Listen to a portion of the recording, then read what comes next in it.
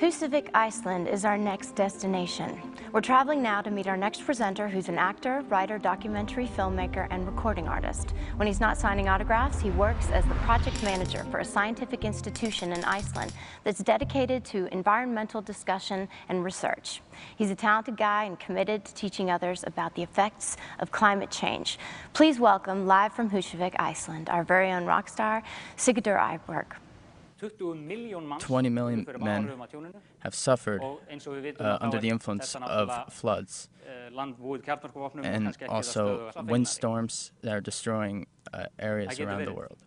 Please welcome, from the Goddard Institute for Space Studies at NASA, Dr. Drew Shindell, Executive Director of the Human Impacts Institute, Professor Tara DePorte, from Harvard University, Professor of Biological Oceanography, James McCarthy, from Princeton University, Professor of Geosciences and International Affairs, Dr. Michael Oppenheimer, from the American Meteorological Society, Paul Higgins, and our founder and chairman, Al Gore. One of the reasons is because they naturally have this white ice or snow cover, and as that goes away, more of the sun's rays, instead of being reflected from the white ice or snow cover, are absorbed into the land. So there's a positive feedback at work here that means the more it warms in the high latitudes or anywhere where there's snow and ice, the Himalayas, the same kind of thing. You start to accelerate the warming and everything feeds back on itself and gets worse.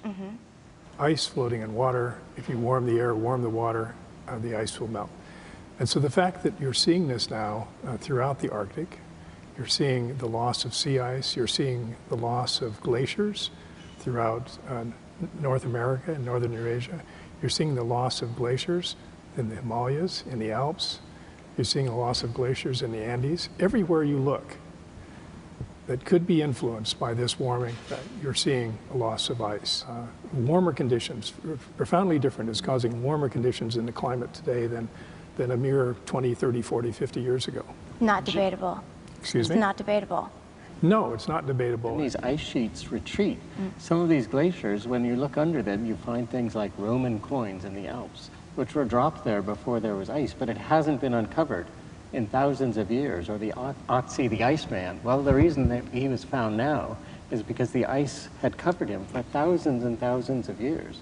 And so we know from what we see underneath the ice once it melts away, that it hasn't been like this in millennia. But we know what caused it in the past, and we know it was usually the sun changing how bright, how much radiation it puts out, or large volcanic eruptions.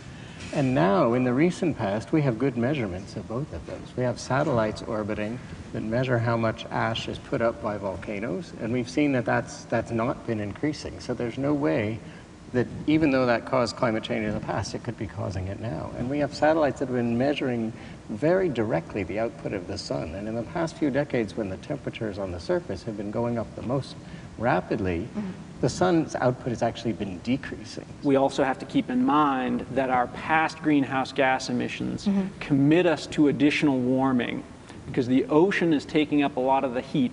It sort of slows the process of warming up the Earth. And so we have a considerable amount of warming in the pipeline. Stop making it worse.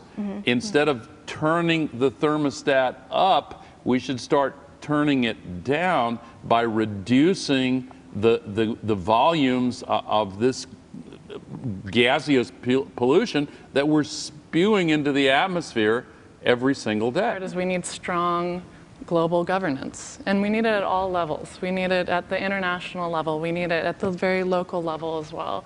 But it's also every individual choices that we're making every day. What products we choose to buy from where? How are they produced? How much waste do they end up producing? And where does this go? We have impacts that are all over the world, and certainly our poorer communities around the world are even feeling them much more than many of us here.